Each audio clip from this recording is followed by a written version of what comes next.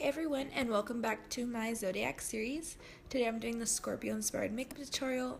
So I'm just starting with the Benefit brow in deep medium. It's like a pomade type thing. It kind of lengthens the hairs in my opinion. And then I'm going in with the L'Oreal Brow Stylist Definer in dark brown. I'm seeing the pain, seeing the pleasure. Nobody but you, body but me, body but us. And following that, I'm just taking a little bit of my Shape Tape concealer and cleaning up the brows before we move on to the eyeshadow. I love to hold you close tonight and always. Now that this is on there, I'm just going to blend it out with my damp beauty blender. So now I'm going in with the Too Faced Shadow Insurance and just priming my eye. I'm going to use my finger to apply it and just put it all over the lid. And then I'm going in with the Huda Beauty Rose Gold palette and taking Bay to set that primer. It's a paradise and it's a war zone. And then I'm going to be going in with Sandalwood as my crease transition shade. It's in the lower right hand corner there in the palette. You see I'm just buffing into the crease. I'm going to build up the color a little bit, go back in a few times, just so it can be seen once we add the darker shadow. Now I'm taking Bossy and applying it to the outer and inner corners of the eye, and I'm going to go back in and really build up this color. And I'm also going to be blending it out in the crease, as you can see right here. So in, out, and adding more pigment to the outer and inner corners, because we're going to be putting a textured shadow on the center of the lid. It's a paradise and it's a war zone. It's a paradise and it's a war zone. Paradise,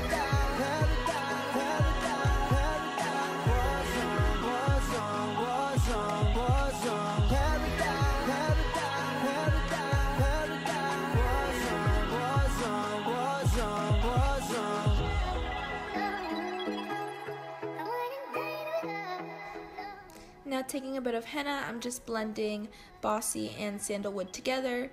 It's a little bit darker than Sandalwood. I'm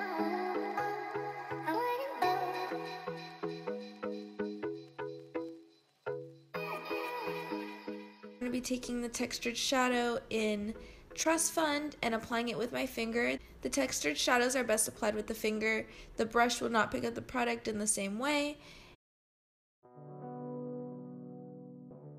But I am using a brush to just make sure the product is laying flat on the lid. So then taking Sephora LashCraft Mascara to lengthen in volume, I'm applying that to my lashes, and then taking drugstore lashes, not even drugstore, they're just like these dollar lashes, and applying them there. They're in style either 102 or Wispy, but I'll find a retailer that sells them for you guys. And so that's the finished eye portion of this look. I will be moving on to the face and showing you how I achieved that part of this look. For the face, I'm going to be taking first this Origins Eye Brightening Cream and putting it under my eyes just to eliminate the tiredness. It depuffs, it brightens, and I like to use this in the mornings when I'm wearing no makeup, and it really just makes me feel awake. Then I'm taking the Touch in Sol Pore No More Primer, just one pump of that, and applying it all over my face to act as the base for the foundation that I will be applying momentarily. For foundation, I'm using the Wet n Wild Photo Focus foundation in Buff Beige, Bisque Beige, I don't even know. And I did do a video on this, so I'll link it for you guys. It was a first impressions video. I showed you my favorite way that I like to apply it. What's my favorite concealer to use with it. And I'm just blending it into my face with the damp beauty blender. The lighting was a bit off in this video, so it shows that my face is lighter than my neck, but in real life it wasn't, and you'll see that in a few clips where like the lighting decides to have like a spasm and transition. So now I'm just adding concealer under my eyes. This is a Tarte Shape Tape. And then here is where it looks really bright, which is, it isn't this bright in real life. So just applying that where I normally highlight, under the eye, chin, nose, forehead, Cupid's bow, and I'm going to be blending it out again with a damp beauty blender.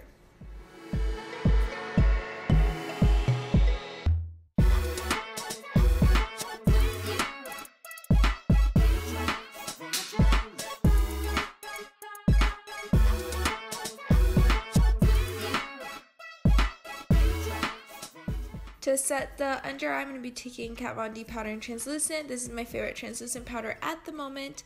And just pressing it into the under eye area and taking the excess on the rest of the parts where I highlighted my face. Now I'm taking the Too Faced Chocolate Soleil bronzer and applying it to my cheeks.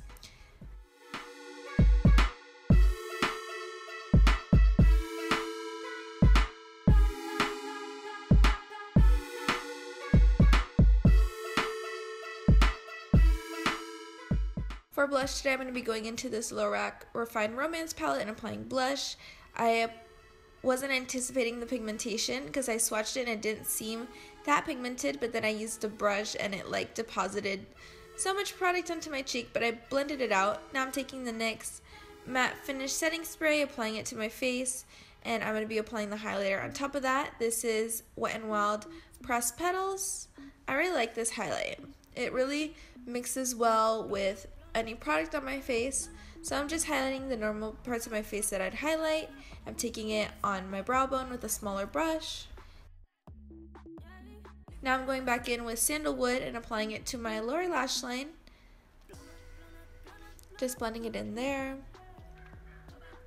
Then I'm taking henna and putting that as well on the lower lash line, kind of creating an ombre effect. And then finally Bossy to just darken up that lower lash line and really mix those shadows so that they match the upper lids. And then I'm taking a bit of mascara again, applying it to the lower lashes before finishing up the face. So I'm taking that highlighter again and putting it on my inner corners to brighten up the eye, and then taking NYX London Soft Matte Lip Cream as my lip color. Thank you for watching this tutorial, and I hope to get the next sign up as soon as possible because I know you guys have been waiting for those and I've kind of dragged it out. So I'm definitely going to get back into finishing up my Zodiac series. Thank you for watching the video, and I'll see you guys in my next one. Bye guys.